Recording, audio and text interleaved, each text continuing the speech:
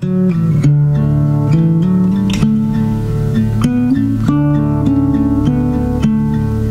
everybody, it's Darlene Zschech here and welcome to Christmas in Australia.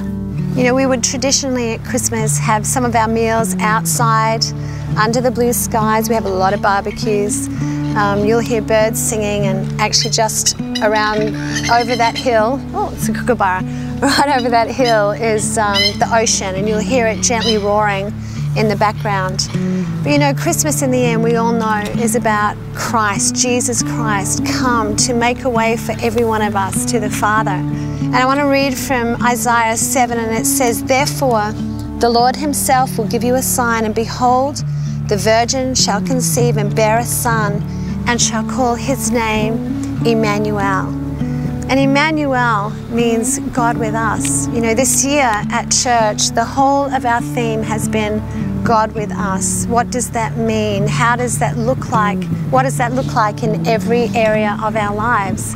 And it's been amazing actually to gain more and more confidence that whether life is grand and everything is going well, or whether life is really hard, or whether you've had sustained seasons of disappointment or hidden seasons where you feel like, is God even out there? For us to have confidence that Christ, Emmanuel, means that He is with us, and you can have confidence.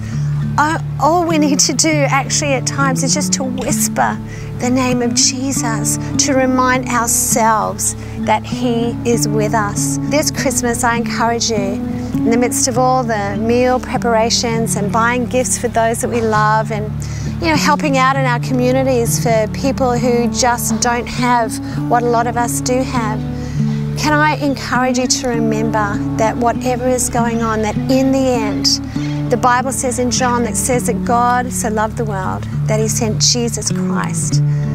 He sent Jesus so that we would have a way back to the Father, and the thing that drove Him was His love for us, that we would find our way back to God. And so this Christmas, I'm really praying for every single one of you that you discover the God of Christmas.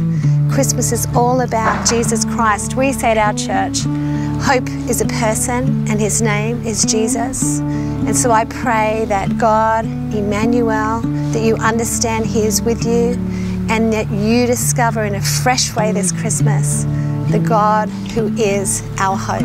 In Jesus' name, Merry Christmas.